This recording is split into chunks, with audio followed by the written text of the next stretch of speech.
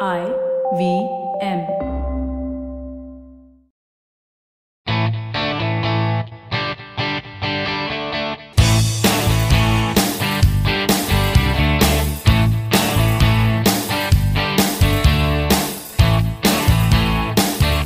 Hello and welcome to a brand new episode of the Musafir Stories, India's very own travel podcast, where each week we share the journey of travelers in their own words and relive their experiences with you, our listeners. Hey guys, welcome to a brand new episode of the Musafir Stories. Hope you're all well and keeping safe. On the podcast today, we are honored to have a very, very special guest.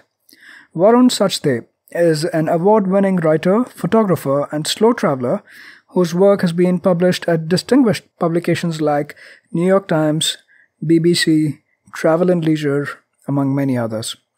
Varun is also the winner of Azadi Ka Amrit Mahotsav videography competition organized by the Indian Tourism Ministry in 2022 for his work covering the Adivasi tribes and tribal culture in the states of Chhattisgarh and Odisha.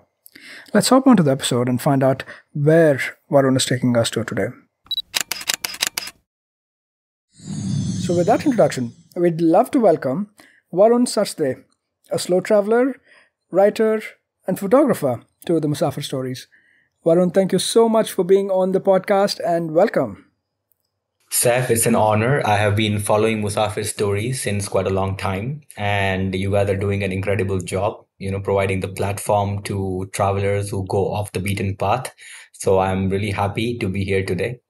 Varun is being very, very, very humble, but Varun, it's entirely our honor to have you on the podcast. And like I was telling you even before we started the recording, Varun is really, really a breath of fresh air and one of the travelers who actually stands out from the lot, from the Instagram travelers, let me say. And I'm not trying to be demeaning to anybody. I also count myself in that category who actually enjoys taking pictures and everything. But Varun is definitely one of a kind, and we'll certainly find that out during the course of our conversation. But one for first-time listeners, the introduction I gave about you is very short and concise. Why don't you speak a little bit more about yourself and your work?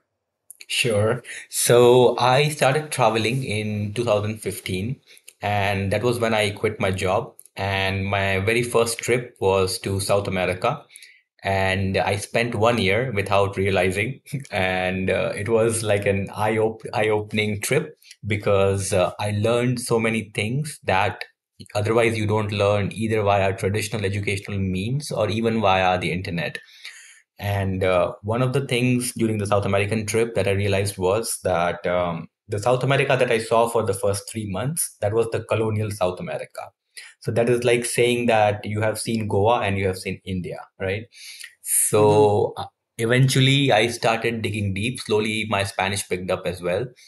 So I started diving deep into the indigenous cultures of South America. So I'm not just talking about like the Incas, but even other smaller groups that still live in South America in that like old way.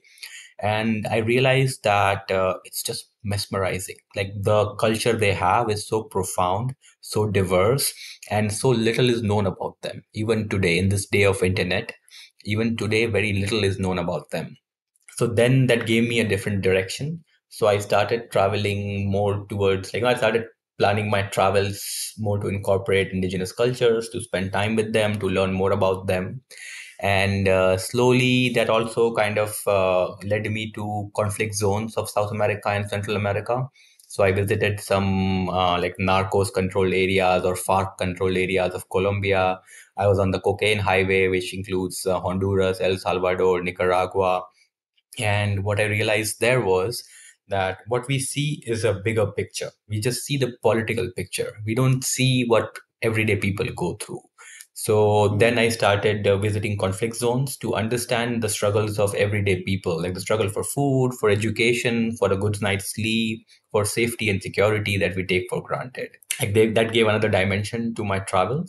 And then because of climate change and everything, I'm a nature lover. So I love spending time in the wild.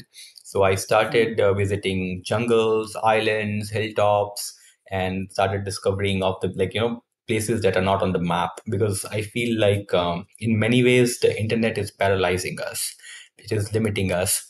So I just totally threw away all the, like guidebooks and blogs and everything, and I just followed local advice and local direction. And then I discovered places that you can't even imagine. And even though I discovered these places, I don't like, I myself, as a responsible traveler, I don't like post them on social media, because I feel that they should be left as they are. And if somebody asks me, then I do guide them to get there. So wildlife, indigenous tribes, Adivasis, native tribes, conflict zones, and nature, and off the beaten path, or like not on the map places. So these are the core pillars of my travels. Yeah, thank you. Thank you for sharing that. And I guess now listeners can relate to what my introduction meant when I say Varun is a different category of traveler, right? And with that introduction in mind, where are you going to take us, or what aspect of your travel are you going to show us today on the podcast, Varun?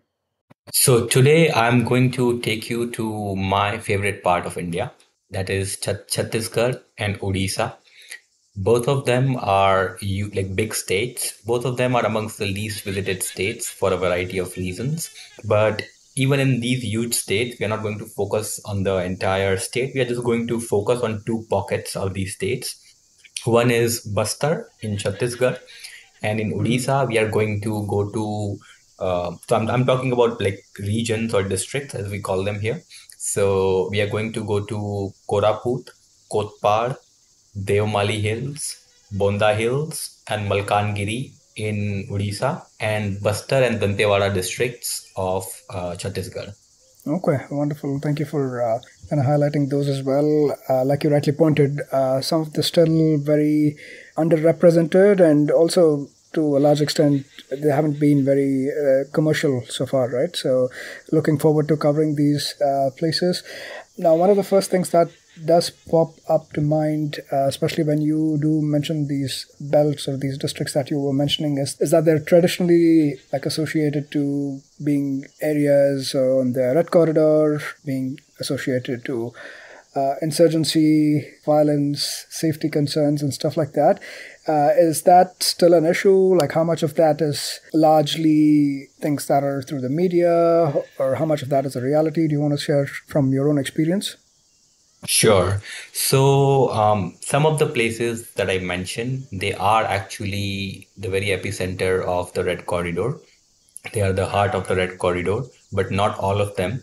And one thing that I can assure all the listeners is that, because I personally have encountered coincidentally Maoists and Naxals in 2 to 3 different remote places, but they were very kind to me. They were very helpful. They are not after travelers or everyday people. Their fight is against the administration, against the government. So even so, like what I'm trying to say is that you can go with an open mind, with a free mind, without any fear. So it's a very like it is because of that there is not enough tourism, which results in like lack of opportunities for locals. So if we can keep that image aside, if we can keep the fear aside, and if we visit, then there's like a whole virgin part of the country that's waiting for you with open arms. Absolutely. I think some really good insights there, and also will certainly help allay some of the unfounded fears, right? Obviously, there has been some history in the past, but like you mentioned, there is several layers to it, and there's a lot of background to it. But at least good to hear that, at least from a traveler's point of view, this is something that is certainly one should be okay to explore. Now, in terms of, I know time of the year, like some parts of the year might not be very ideal to make trips to this part of the country. Do you have any recommendations as to when is an ideal time to visit these places, or if one is planning a trip in this part of the country, when might be a good time? Sure. So, like as with most of the places in India, it's best to avoid the summers. So that is like starting from, I would say, like March all the way up to June. So that's like the worst time to go. If you want to see if you want to see greenery, if you want to see waterfalls, then and if you don't mind like a bit of rain, then July and August are ideal months. If you don't like the rain, then I would say that anywhere from September all the way to February is an amazing time to visit these places.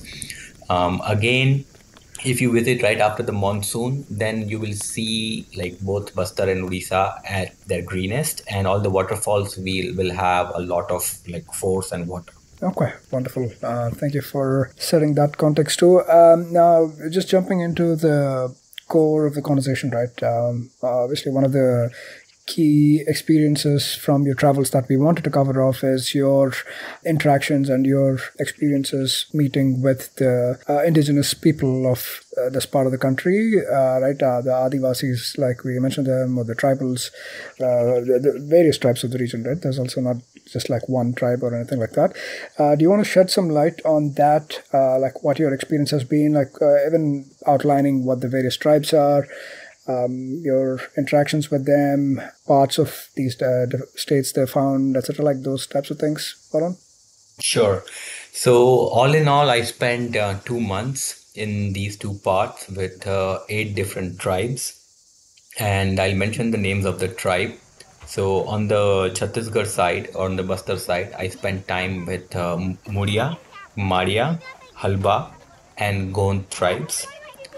On the Odisha side, I spent time with Dhurva, Kond, Praja, and Bonda. So these are the eight tribes that I spent my time with. Something like one of the reasons why I like focus on tribal cultures is because it is a dying way of life. These cultures, especially their younger generations, they are modernizing at a rapid pace. And with each dying culture, we lose hundreds or centuries worth of knowledge. We lose with each dying culture.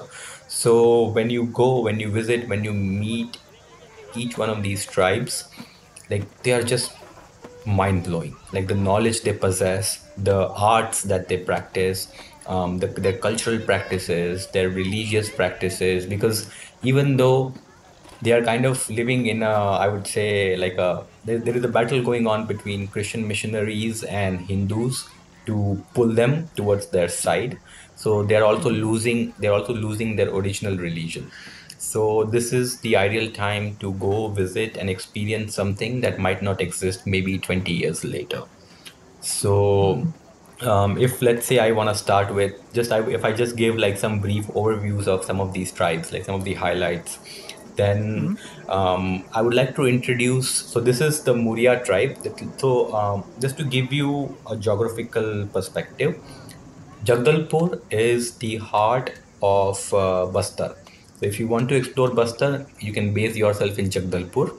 The first tribe that I'm going to mention, that's the tribe that is the closest to Jagdalpur. So it's only like about an hour and a half away. And this is Kondagaon. And Kondagaon is actually also the heart of bell metal.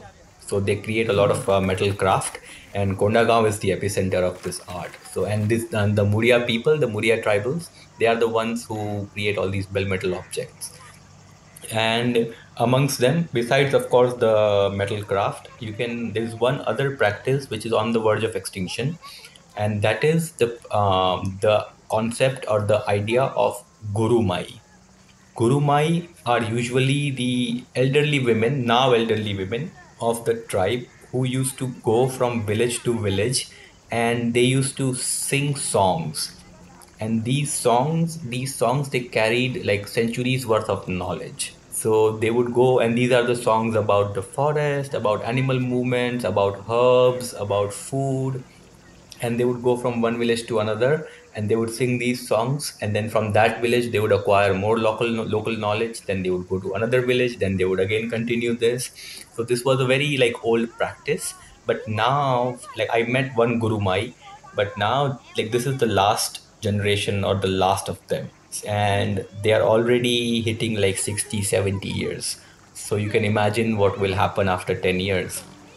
And one common theme that I have come across throughout the world when I'm meeting indigenous tribes, then that is that the younger generations are not interested in learning about their own culture or carrying forward their cultural practices. So that is why I go and I document these practices so that they like we don't lose them forever.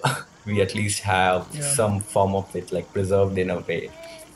That is your Muriaa tribe. That's like one element or one aspect of the Muriaa tribe. Then I would like to is it okay if I swing between the states? Yeah, for sure. That should be okay. Fine, okay. Then I would also mention the Halba tribe. When I was with the Halba tribe, I found out now. I mean, I don't know if if you can do a poll or something, but like I would ask this question to the listeners that how many of them are for and how many of them are against the dowry system? Yeah, I mean, a lot of them would try to be on the ethically right side and say that it's against, right? That would be the natural response, I'm assuming. But I'm keen to find out what you're up to with this. So, what if I suggest a dowry system that everybody in the world would agree to? So I'll tell you the dowry system. So Yeah. that's what I'm saying. Like because there are so many of these things that you learn when you spend time with them that you realize that these guys have figured it out. You know. So I'm going to explain the dowry system, and this is particularly the Halba dowry system. So in the Halba dowry system, when a guy and a girl they marry, there are set rules that like maternal uncles, maternal grandparents, paternal uncles and aunts and everything from both sides of the union. So like both from the bride side and the groom side, they are supposed to give X amount in dowry to the other. Now, what is the X amount? The X amount are saplings of different trees. And it's not just one tree. So, like, let's say mama, right? So, like, maternal uncle. So, maternal uncle is supposed to give 20 banyan trees or 20 sal trees or 20 mahua trees to the groom's family. Then the groom's family will return the favor with some other tree. And these trees, they are not private property, they belong to the village and they are planted across the village. And their weddings are also like thought provoking. The way their weddings work, they don't. So nowadays it's kind of changing. They're kind of shifting towards, I would say, like going round and round across the fire. But the traditional halwa wedding, it usually takes place. So they do their fairas. So they plant a tree, a new tree, a sapling, and then they do their fairas around the tree. And at the same time, the way like they construct, so you know how we have these like mandaps and all, like we kind of bring up all these like big fat Indian wedding stuff, you know. Yeah. So instead of that, for a wedding to take place, a month or 2 months prior to the wedding, across where the wedding will take place, they have to plant X numbers of trees of different species, and then only the wedding can take place in the midst of these new saplings. And no two weddings can take place at the same in the same area. So what they are doing is they are organically regrowing the forest through their dowry system, through their wedding system, wedding cultural practices and all. So Yeah. like Super interesting. Here we are on our high chairs calling ourselves modern and progressive, and these are the guys who are actually, doing things that really matter, right? Yeah, I really wish every one of us around the world, not just in India, can follow this dowry system, right? right. And I'm sure, I hope there's like competition in this regards, right? Who gives more or who gives more variety of plants and saplings, like that kind of competition. But yeah, really eye-opening. I've not come across this type of system before. So like all these Adivasi groups with whom I spend time, they have one common. So like even though they live in close proximity, they are culturally very different from each other. So if you go to like you have tribal hearts, sometimes it might not be possible for people to go visit their villages because it takes a lot of time. Sometimes it takes me 2 to 3 days to visit a village where I find the information that I'm sharing here. Wow. Because there are a lot of factors. It's very difficult to find the elders and then to find the translators and then to, convey the message and then for them to trust you to share all this knowledge and all this information and all. So you can visit these tribal hearts, and in any given tribal heart, you will hear languages from three different schools of language.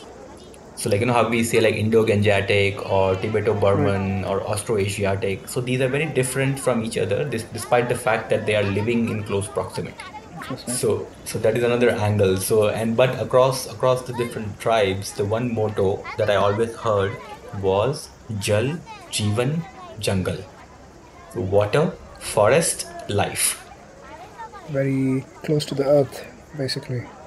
Very close to the earth. They are not pastoralists, they are not agriculturalists, they are still hunter gatherers, they are still foragers. Hunting is not so much a part of their life anymore because there are, as we know, like there are very few wild animals left. But Right. I will also share one of the like hunting practices that they follow, which will also is very also very eye-opening and thought-provoking. But before that, I'll focus more on the food and drinks and the foraging part of it because that is the core part of their life. Sure. So the only thing that they depend on the outside world for are salt, sugar, rice, and tea. Everything else they forage from the jungle. And when I was living with them, every day we would go in the jungle, and every day they would be like, asking me, like, do you want to have like mushrooms? You want to have root vegetables? You want to have leafy greens? Or you want to have some other kind of vegetable, bamboo or something like that? And at any given time, because you know how they grow seasonally, so at any given time, they have access to 15 to 20 kinds of leafy greens, leafy vegetables, same amount of root vegetables, more than 30 kinds of edible mushrooms, and similarly around 10 to 12 different kinds of vegetables like bamboo and stuff. Like all of these they just grow wild. So we would go every day. We would like go and forage for different local varieties, come back, cook, eat, and they never overdo it. They always do it very consciously to make sure that it gets time to regrow, that the jungle gets time to regrow. So if you ever get, because nowadays we have all these like farm to table concept, like this is like forest Yeah. to table concept. Yeah. Yeah. So it is a priceless experience. If you ever get a chance, just go to any like Adivasi village and tell them that you want to eat like murga bhaji or you want to eat media page or anything, and then they'll take you in the jungle or even bamboo for that matter, and then you can have it. Yeah, really, really interesting. Truly DIY in a real sense here, right? In terms of you making your own food and, like I said, forest to table concept as well. And in general, about the eating practices as well, do they vastly differ from tribe to tribe, or like a lot of them are around the same principle, but obviously depending on where they live and what's available, they tend to use that, and also between, let's say, vegetarian, non-vegetarian options, if I have to break it up that way. What did you notice? So actually, even though they are like meat eaters, but meat is not frequently consumed. And the reason behind that is I will kind of bring into the hunting practice that they Right. have. So it's also that is because that's also very interesting, and it kind of even like because nowadays we are living in the age of, I guess, mass production of meat and everything. So this is very eye-opening because what they do with meat is they have, besides like smaller game, so besides think of like like wild chickens and all. So besides smaller game, any bigger game, they only have a window of 12 hours when they hunt. The entire village, first of all, they have a huge like celebration and everything. Then the entire village goes to the jungle around after sunset in the dark. They all go to the jungle with their bows and arrows, and they hunt. So whatever they hunt in that next 12 hours is like the only big game that they consume during the throughout the year. Now, the beauty is that there are certain rules that they have to follow. First and foremost, they never hunt a female Okay. because female they believe that female has not they believe because female like female animals are like they have the beauty of or the magic of procreation, so they don't want to kill the source. Number two, they never hunt an animal, a male that is not hit puberty. They want a male to at least breed once before they hunt to diversify the genetic pool. So imagine like how advanced they were or they have been Yeah. since since time immemorial. Yeah, no, for sure. Like a lot of these things we don't even tend to. I mean, yeah, even in our own practices, like I said, just whatever is available quickest and whatever is the quickest way to like get it to your table, and everything is now factory produced or factory cut and all of that, right? So look at which direction we are going and look at where they're coming from. Where that So from and very like interesting. Yeah. and we recently figured out like genetics, DNA, and all these things, natural selection. But they knew long back that we have to ensure like a diverse genetic pool so that it Yeah. is like it optimizes survival of the species.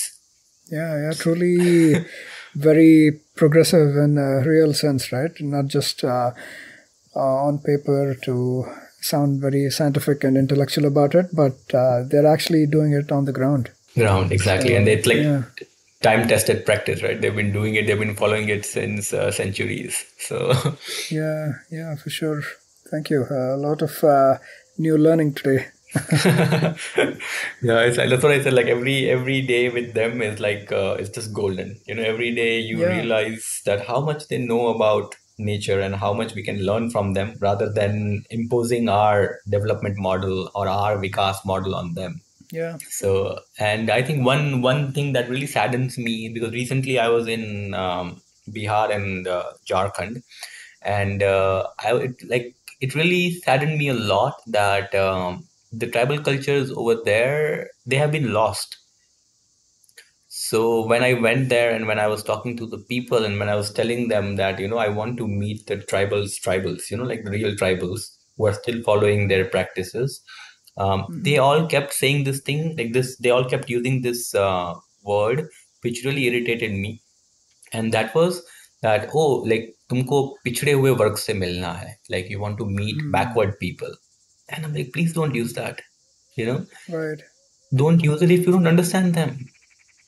Yeah, Your lack of understanding doesn't make them backward. So that is also like this is also like another, I would say, like wrong image of the tribals, that they are backward, they don't have knowledge, and we need to educate them, we need to bring them to the mainstream. Instead of that, I think we have to learn from them. We should preserve their culture, we should promote their culture, and we should adapt these practices. yeah. If anything, I think it's becoming very clear which of us is the backward in terms of everything we are doing, right? To destroy things and destroy nature, right? Yeah, it's clear. But yeah, I think the key is coexistence and learning from each other, right? I think that's the important bit here. Hopefully, this is something, like I said, it's already a challenge that we are losing out on a lot of these things because these are dying way of life. Last thing you want to do is speeding up that process by these type of practices and trying to bring them into the mainstream rather than treat them as the way they are and learn from them. Precisely. But yeah, yeah, certainly some very interesting things to do. And like you mentioned as well in passing earlier on, one of the easier ways to learn about these different tribes also would be the hearts, right? The hearts are basically markets, you could say, right? Markets of a kind that usually happen in a village or in a place that's in the proximity of 2 or 3 villages where tribes and indigenous people from different villages come in. Do you want to share a little bit more about that in terms of what these are, how your experience visiting these were, and what types of things, I won't say merchandise, but yeah, there's everything from food to their produce to the handicrafts they work on. Like a lot of things are available in these huts, right? Do you want to shed some light on that, Varun? Sure. So hearts are weekly markets So, like until 10 years ago, they didn't even have most of these tribals, they didn't even have the concept of money. They used to follow the barter system, and they live like, either up on the hills, or they live deep in the jungle or by the riverside. So, they don't live close to traditional markets or cities or villages. So, they have their own cluster of villages in like far off from the roads. So each day of the week, wherever you go, be it Bastar, be it Dantewada, be it Odisha, you can go to any big town or village and ask them like, where is like aaj ka haat kahan hai, or where is the haat today? And you can visit these huts, and essentially these huts are markets where all these tribal people from different tribes, they come and they sell their produce and they exchange. Sometimes even today, like they have barter system amongst the tribes. So you can purchase and you can experience lots of different products. I'll just give you a few names. So metal craft is huge. So you can buy metal craft or metal items. You can buy their traditional dress. So their traditional dress is essentially just one wrap of cloth that they wrap around their body. So you can purchase that. You can purchase tribal jewelry. You can purchase bamboo products. They are excellent artisans of bamboo products. So they create like unbelievable pieces out of bamboo. So I would say I would highly recommend buying bamboo products. Some of them are also into pottery, so you can even like purchase, if you find not a lot, but you can find some pottery items as well. When it comes to food and alcohol, so they also like distill and brew their own alcohol, and the things that they brew are like amazing, like some of the most unique drinks you will come across in the world. So I would mention three of them. And because when you visit these huts, you have these different sections. So you can also buy a lot of forest produce. Or not forest produce, but like whatever they have forage. So you can buy a lot of these leafy vegetables, mushrooms, and root vegetables that I mentioned that you won't find elsewhere. That's also a great. These are also great things to buy and then cook. If you can take it back home, or you can cook at your place, or maybe cook at the hotel or resort wherever you are staying. So coming back to alcohol, so they have a whole section in the back of the heart where there will be all these. So like alcohol, you would see that alcohol is always sold by women, Okay, which interesting. also which also tells you a lot. Right? Like show me a city, show me a bar in a city, in a metro, where women are the like kind of like centerpiece of like these bars. They are selling alcohol, or they are waitressing, or they are bartending, right? Yeah, Usually like yeah, that's it is true. kind of considered unsafe for women to be around men and alcohol, and it's a deadly combination. But Yeah, so that tells you a lot about their culture too, right? That all the 100% of them, they'll all be women would be serving alcohol. There are three main kinds of alcohol that they serve. One is what they call sulfi, or tadi, what is also known as tadi in other parts of India. And this is essentially, you have the palm tree. They make a cut in the palm tree. They place a clay pot under the cut, and then like that pot fills up in like 8 to 10 hours. So they do it around sunrise, and around sunset they bring it down. So it's like a white liquid, and drop by drop starts seeping in. So it's a lot like maple syrup, how people collect maple syrup in Canada. yeah. So drop by drop it gets collected, and it gets fermented by the natural yeast in the environment. So nothing is added to it.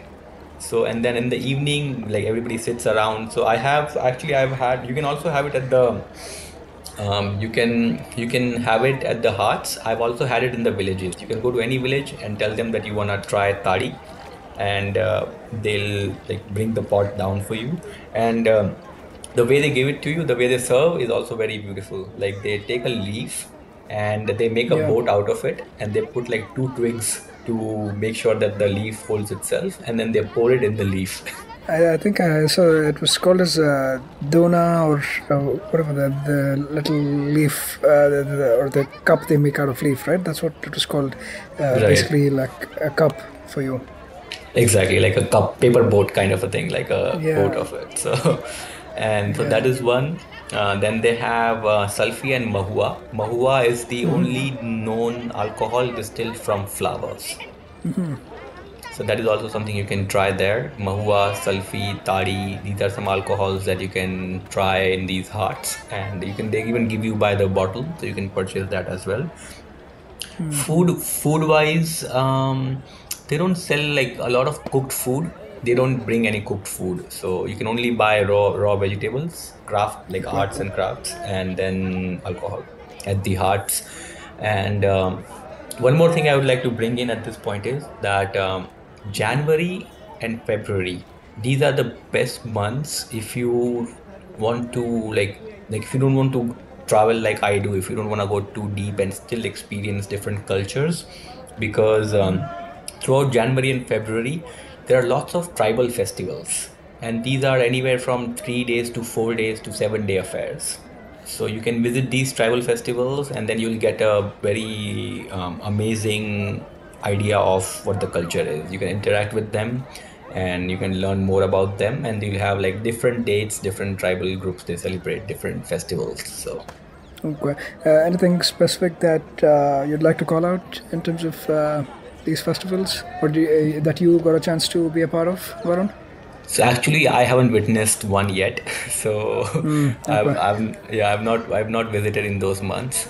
So they are kind of they are aligned with the winter solstice, and they are again like kind of like what we have like Pongal, then Yeah. Baisakhi, Makar Sankranti in Gujarat. So it's kind of, it has to do with the winter solstice.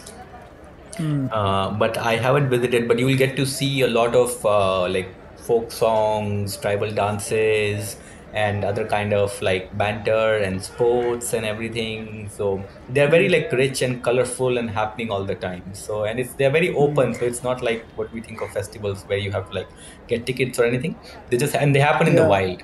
So they just happen in Right. the Right. jungle or amongst trees, and you can just like feel free to go. Yeah, I came across a couple of interesting ones. We could definitely, I think, something that is spoken about a little bit at least is the Bastar Dasera, right? It's supposed to be one of the longest running festivals in the world, it claims to be, right? A 75-day festival. I don't know any other festival that runs for that long, but did you hear anything about this particular festival?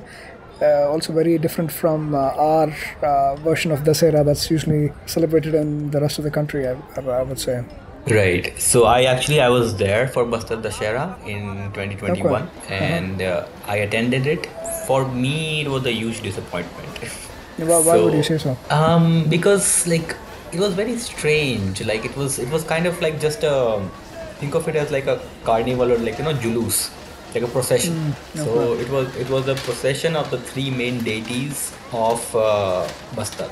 So that is Okay. Danteshwari Devi, the two others, so like Danteshwari Devi, and then there's a sister one, I forgot her name, and then another one. So there are three deities, and it's essentially just a procession of these three. They make like a huge Right, right. what The chariot. so chariot. So they make a Yeah. chariot out of like bamboo and wood and everything, and then they just kind of go around, take the three deities around. So it's like a Rath Yatra kind of a thing, but nothing like thing that highlights the local culture. So it was an all right experience for me, and it's very crowded. So that's another thing that. Okay, but yeah, it's supposed to be a 75-day festival. I'm sure it's hard for anybody to be like, unless you have a lot of time on hand, like to experience the whole of it. But it concludes at the same time that actual Dasera happens around India, right? Other parts of India. Yeah, it clearly doesn't seem to be having its origins in the story of Ramayana or anything like that. So it's different in that way. And yeah, like you mentioned, it seems to be tied to the chariot and I guess a little closer to the festivals we see in Puri and Odisha, right? So maybe some Right. little closer to that. But yeah, very interesting nonetheless for being a 75-day festival. Yeah. Yeah. So that's something. And also just quickly going back to the hearts, right? You did touch upon a lot of the things. One interesting thing I came across as well, I don't know if I'll call this a delicacy, but ant chutney, red ant chutney is something that was very peculiar I came across. Any experience coming across that in one of the hearts you visited, Varun? Yes, I'm glad you mentioned this, because this also reminded me of the fact that if you can't attend any of the other hearts, make sure to attend the Sunday Haat that takes place in Jagdalpur. Okay. So you don't have to go anywhere, plan a weekend trip, base yourself in Jagdalpur, go early in the morning and just visit. I think it's called the Sanjay Gandhi Market where the Haat takes place in Jagdalpur. And that is where you will see the ant chutney, the red ant chutney. So, what the locals, the tribals, they believe is that the sting of the ant chutney has antibiotics. So, there are two ways of interacting with it. One is to consume it, to consume the ant chutney, and these are live ants. These are not dead ants. So they give you again. They Okay. give you in this in this leaf, and these are all live red ants, and you just eat it with like pakoda or with anything roti or anything. Um, Oh. if you have a serious injury or a serious ill, like serious sickness, then what they do is when you go, like you will see these like metal pots in which they'll have all these live red ants, and then they'll be serving you the red ant in these paper cups. Oh, sorry, in the leaves. If you have a serious ailment, then they will ask you to place your hand in the pot. Oh my God. That's like trial by fire. Just like, yeah, trial by fire. So they'll say like like death by a thousand stings kind of a thing. So Yeah. so Oh, they will did you try? so I mean, yeah, I hope you didn't get yourself bitten, but did you at least try tasting it? no, I'm a hardcore vegetarian. Oh, So okay. Okay, yeah, okay. I didn't try it. I just saw it. So Yeah, very, very peculiar. And I think these are also a little different from at least these are not the little red ants or the black ants you see. I mean, at least in South India, not the small ones that you see. These are pretty big red ants, right? That's what I noticed in the couple of videos I saw of it. I think one would definitely need like flush down using sulfie or one of the other wine or the local brews, I think, after you've had red ant chutney. But I don't know. I came across this while looking it up that Gordon Ramsay, like he had it on one of his menus, apparently, the red ant chutney. But I wouldn't call myself that adventurous to try the red ant chutney yet. But interesting to know that this is an option in case you're interested. And another thing, interesting thing I came across as well, again, this will always have people on both sides of the aisle, but the traditional cockfights, right? That is also something that some of these hearts are known for, I understand, right? Or has that been your experience as well? Like, did you come across these happening at the hearts? yeah. They take place at all the hearts, or at least all the like I would say slightly remoter hearts, and people gamble, so they train their cocks, and Yeah. then there is a usual like gambling pot, and so Hmm. essentially they tie like a blade Yeah. to one of the foots of the hen, and then on of the cock, and then they fight, and whichever one cuts the other one first wins. Yeah. Yeah, an older and traditional practice. I think in some of the villages, at least in South India as well, you see the practice. But again, like this has people on divided on either side of the aisle, right? Some are strictly against it, and another view is these are traditional practices and they've just been carrying on for years. But there's something interesting that I found on these arts as well, right? One of the things that does draw in large crowds, I understand, basically form a ring of people around you and a lot of commotion and shouting and yelling and all of that goes on. Yeah, large drunk crowds as well. Yeah, that's true. But yeah, I would pretty much call them as, let's say, our version of the malls, right? You get your food, you get to meet people, you get to buy things, and you're also getting some entertainment, right? So that way you could, I guess, equate it. Yeah, it's not the same thing, obviously, but in your cities you have malls and places to hang out, and for the tribals, these are their versions of the malls, I could say. Right, in Wow, my that's a very little that's an excellent corollary, like open air malls. yeah, yeah, just a lot of unique experiences, right? Very, very different from anything you usually would associate with, in a traditional sense, what we like to call as travel, right? But even from, let's look at it from places to see type of a perspective, what would you like to call out from this area, this belt, that are, let's say, just marvels of nature or beautiful things one should check out as they make the trip and not just interact with the locals, but also like see things, Varun? Yes, I'm glad you asked this because there's a whole lot more to these places, even beyond the tribals.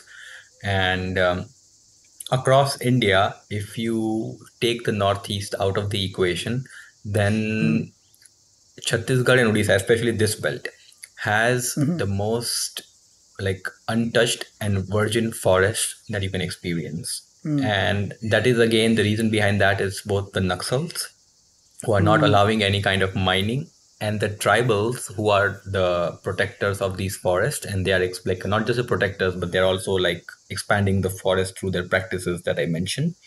So one can just lose oneself in the forest. So I will tell you, like there is Kangar Valley National Park. So I would highly recommend people to visit Kangar Valley National Park. You can do bike trips, you can do four-wheel drive jeep safaris, you can do boat rides. There are all kinds of things that you can do to explore Kangar Valley. Then you can Bastar is the land of waterfalls. So Chitrakoot is known as the Niagara Falls of India. You can visit Chitrakoot Falls. You can swim in Tirathgarh Falls, and Tirathgarh is one of those falls where you can actually go behind the fall. Uh, and there's also like a small pool, so you can swim in the pool as well. There are excellent trails. If anybody is interested in trekking and hiking, there are excellent trails across both Bastar and Chhattisgarh. Sorry, Bastar and Odisha. One of the most famous ones is the Dolkal Trek, and there's an interesting story behind that as well. So it is believed that the fight between Parshuram and Ganesh took place in these hills, and when finally Parshuram swung his axe and threw it at Ganesh, it chopped Ganesh's one tusk. So that's why you see Ganesh has like one half tusk and one full tusk. Right. So it took that tusk off, and the axe like hit the hill right around where the Dolkal peak is, and people say that that is why this is also the iron-rich area of India because Parshuram's axe had a lot of iron, like it was an iron axe. So and I would also like to briefly take the listeners across the border because I feel that we haven't talked much about Odisha. So I would like to mention some amazing places in Odisha as well. So first of all, when you go from Jagdalpur, when you cross the border, the first major town that you will hit is Kotpar, and this is like Kotpad, Kotpar, and Kotpar is home to Kotpad weaving. So this is like geographical weaving style. So Yeah, this this has is a GI tag also, I think, right? geotag. Yeah, that's the word I was looking for. Yeah. So Kotpad weaving. So you can visit the Kotpad town, and there are two Padma Shris whose houses you can visit, and they will show you the Kotpad weave themselves. So that will be like a very enlightening experience, very enriching experience. Then further on, another I would say 100 kilometers or so, you will hit what they call the Deomali Ghati or the Deomali Hills. Now, Deomali Hill is the highest point of Odisha, and it is right out of a Monet painting. Both the road up to the hill, the surroundings, the villages that are in the valley. So it's a valley with a summit. So the villages in the valley, so you will meet Kond Adivasis there, you will meet Praja Adivasis. These are the main inhabitants of the valley. But it is like stunning, like it's right out of a painting. And you can just keep exploring without any GPS or anything, and you will come across stunning sights. You will see waterfalls, you will see peaks, you will see these idyllic villages or hamlets tucked in like the cliffs and mountains. So Devmali Ghati also I highly recommend to anybody who visits this part. And then coming further south, another 150 kilometers, you reach Bonda Ghati. Now, Bonda Ghati was inaccessible 20 years ago. Bonda Ghati was essentially what Sentinel Islands are today. So anybody who approached Bonda Ghati used to face arrows by the Bonda tribals. Interesting. So, but it has opened up in the last 20 years. Again, there is no like tourism infrastructure. There is one village, and in that village, there is only one like guest house, very simple, basic guest house, and 2 to 3 dabas. And from there, you can approach Bonda Ghati. You can go up. It's like a very curvy road. You can go up, and again it's a very beautiful, very mesmerizing, very untouched, and like you will see these mud brick houses, clay houses with thatched roofs, and you will meet the Bonda people. You'll get to learn about their culture, which is like amongst all the cultures, it's amongst the most untouched, or one which is like the furthest from modernization. That area is also very beautiful. Then from Bondagati, you can come back to like Dantewada side. So Dantewada is also beautiful. Around Dantewada also there are some like scenic spots. This is back in Chhattisgarh, right? This is back in Chhattisgarh. If you're coming from Bondagati to Chhattisgarh, because Bondagati is like the kind of like the southernmost point of Odisha. Southernmost in the sense like then from there you can kind of again come back into Chhattisgarh. Instead of taking the highway, you can take the back road. And again, this back road would take you through very, think of them as like time warp villages, and with like backdrops of mountains and jungles, and there's a river flowing by, and you are just going through these. And like one more thing that you would encounter in most of these villages is that a lot of the inhabitants, a lot of the villagers, a lot of the tribals, they don't wear any clothes. Which is, for me, it is very poetic, because like that is a very like natural way of existing. So when you take these back roads, you would come across like hand pumps under which like the whole village is bathing, especially like the grandmoms and the mothers and the children. They're applying mud to their bodies, and under the hand pump, they are taking a shower or bathing. Same with men. So you will see like all these things that you like, it's like beyond our thought process or beyond our imagination. So that particular road is also very offbeat and very interesting to explore. Just it's like a stretch of around 40 kilometers, and very few people frequent that road. You won't come across any other vehicle on that little strip. Yeah, I think like you mentioned at the beginning also, before we had the chat, that one could potentially like do a 2-month itinerary and still have a lot of things you did not touch or still remaining, right? So there's a lot to explore. It's just that the place has been very underserved and also not explored as much. One of the reasons, like you mentioned, was lack of tourist infrastructure, which might actually be a good thing, at least for now, as well. Yeah. But even from your experience, like for somebody who's visiting from outside, in terms of staying and even the language, right? That was one other bit I did not bring up. I failed to bring up at the beginning. How did you get about like these two aspects, like living plus the language aspect? So there are like, see, if you don't want to dive too deep, if you just want, let's say you want to go for a 1 week trip, right? And then language isn't an issue. First of all, so I'll like kind of give an itinerary now so that listeners can have a better idea if they want to plan a trip there. So you can fly or take a train to Raipur, which is the capital of Chhattisgarh. Then from there, you can either fly to Jagdalpur, which is the capital of, or the district headquarters, Bastar district headquarters. So you can either take a direct flight from Raipur to Jagdalpur, or you can take an overnight bus from Raipur to Jagdalpur. Base yourself in Jagdalpur for Bastar. In Jagdalpur, you will find accommodation for all kinds of budgets. So you have like really good resorts. You have something for backpackers as well, for families, for couples, for all types of travelers. Food wise, also all kinds of restaurants. Similarly, there you can arrange your transportation there. So you can hire a taxi in Jagdalpur, and then the taxi driver will take you around. So from Jagdalpur, you can make day trips to Chitrakoot, Tiratgarh, Dholkal, Kangar Valley, Dantewada, all these places. They're within like 2 to 3 hours distance. So you can easily incorporate the Busters segment. Within like 3 to 4 days, you can visit all these places, including some huts, couple of tribal villages. So you get a sense of everything: nature, culture. And then from there, you can move to Koraput. So Koraput is for Jagdalpur is to Bastar. So go from Jagdalpur to Koraput, base yourself in Koraput. And Koraput also has some religious importance. I forgot what it is. I didn't do the religious part of it. So Koraput has all kinds of hotels and restaurants and resorts and other infrastructure. So you can base yourself in Koraput and then go to Devmali Ghati. And then next, so you can, from going from Jagdalpur, you can visit Kotpar, spend about a couple of hours in Kotpar, then get to Koraput, stay in Koraput. Then next day from Koraput, you can go to Devmali Ghati.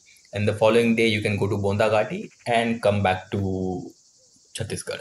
So that's like your 7-day trip, 7-day itinerary of this particular part. Okay, brilliant. I think that's really helpful because, a lot of them, I don't know if they have the capacity to do much like a roughed out trip like you did, right? 2 months living with the tribes there and spending time living with them and eating and drinking what they were and visiting their huts and stuff like that. So I don't know if everybody will have the opportunity, but it was really great actually learning about a lot of these things for me personally too. Well, what's the best way for listeners and readers to follow your work, and especially this part of your work where you're capturing these really last and dying of practices and lifestyles? So I write on my own travel blog, and it is called Winds of Travel, WINDS, windsofttravel.com. Lately, I have been creating videos as well to give people a better visual idea of these places and people. And my YouTube is the same, Winds of Travel. Instagram, I also post some photos with short stories and snippets. And my Instagram handle is Third World Storyteller. Okay, we'll make sure to include these as well. Brilliant social media handles to follow too and learn and experience a few of these things. Thank you so much, Varun. Firstly, for coming to the Musafir Stories, right? Like I said, it's an honor for us to have you, such an accomplished traveler and such a different kind of traveler, really. Secondly, there's so much out there to learn and discover and uncover that a lot of us are really unaware of. So thank you for opening our eyes to the underappreciated and unexplored parts of India and the people of India, really, right? The tribes of India that, in one sense, are the true inhabitants of this land. So thank you so much, Varun. It's really, it's been a pleasure having you on the podcast. Thank you for hosting me, Seth, and it was sheer joy talking to you. And it felt like we are conversing over a cup of tea somewhere in some remote part. So it was an honor and a true pleasure to be here and to talk to you. Thank you, Varun. The pleasure is all ours.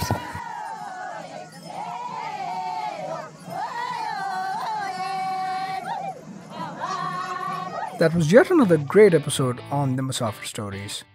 Make sure to show us some love by sharing the podcast with your friends and family. We are on Instagram and Twitter at Musafir Stories. If you like this podcast, don't forget to check out other interesting podcasts on the IVM network. You can listen to us on the IVM Podcast app or the website. Follow us on our social media. We are at IVM Podcasts on Twitter and Instagram.